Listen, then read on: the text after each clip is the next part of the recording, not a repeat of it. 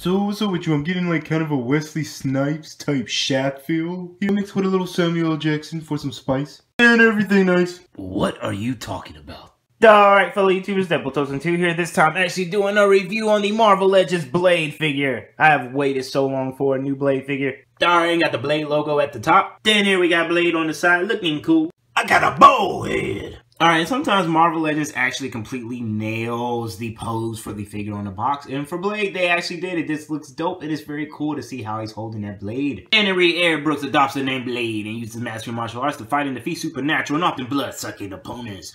Blood-sucking. Alright, and here are the rest of the figures from the wave, and all I have to say is that I'm very happy with this wave because I actually haven't bought any other of these figures yet because I plan to watch the Netflix shows first, but it does feel good to know that once I watch them, if I do want them, they are already on the shelf. Let's open it up! Alright, and here's Blade actually out of the box. This figure looks very good. I actually decided that I like this head sculpt more because I like the way the hair looks, and I do love how he actually has shades, and like the Toybiz ones that those broke off and they only had tape to hold them up. I like how these are sculpted in there. I like the goatee. It looks very good. The black skin is actually a little shiny, but, you know, not that bad. He has the same sword as Deadpool, but I do like how they did the body sculpt. Like, his sleek torso for the armor just looks really cool, and it's very cool. I like how they did his arms.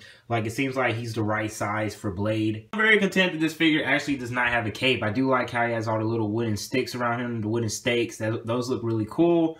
It has his little strap that's very secure for the sword. I do like how he has some little metal type of weapons here on the side of the thigh. Like, to me, this is a figure that's actually very simple. It doesn't have a lot of extra shading.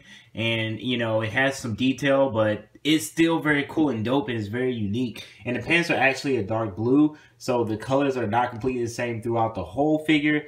The belt buckle looks very clean, and the paint for the silver is not sloppy.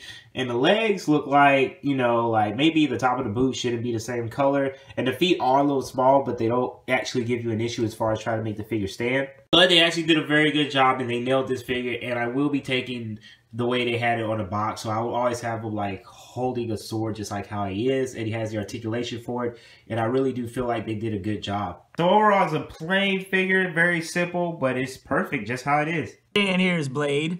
Here's next to Loki. And here's next to Deadpool. Hey, you stole my sword! What? You can clearly tell the sheath on yours is red, while the ones on mine is yellow. Don't get it twisted. What? You think I stole it because I'm black? No, it's not anything like that. It's the same exact sword. And what do you look like under that mask? I guess you would say one would see me as very, very fleshy. Never mind. Excuse me, y'all do know you're in the presence of a god, right? I am Loki.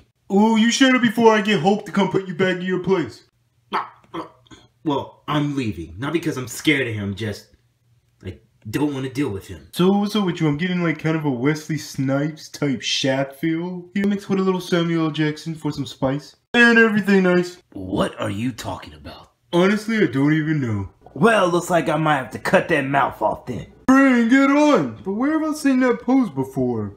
Oh yeah, it's on your box! Oh my god, look at the haircut. I'm glad you came with a second head. Hey, Caleb, I have a question. What, Deadpool? So I got like these guns and these grenades and all this. Why am I using a sword right now? I mean, I do really like my swords, but it'd be easier with the guns. It's really cool. You don't really get that many figures that have a sword, so I want y'all to fight, but you gotta like keep your guard up. He can hit you at any moment.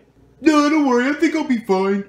Just let me take care of this and everything will be a-okay. Deadpool, you really need to...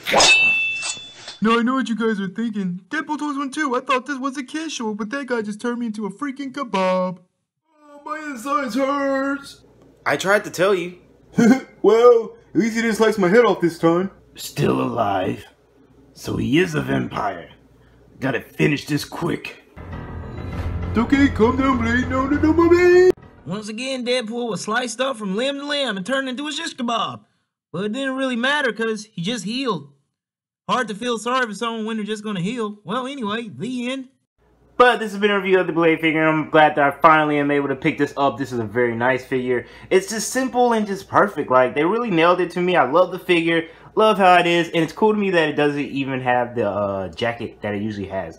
But this has been a review by Deadpool 2. I'll see you guys in future videos. Bye.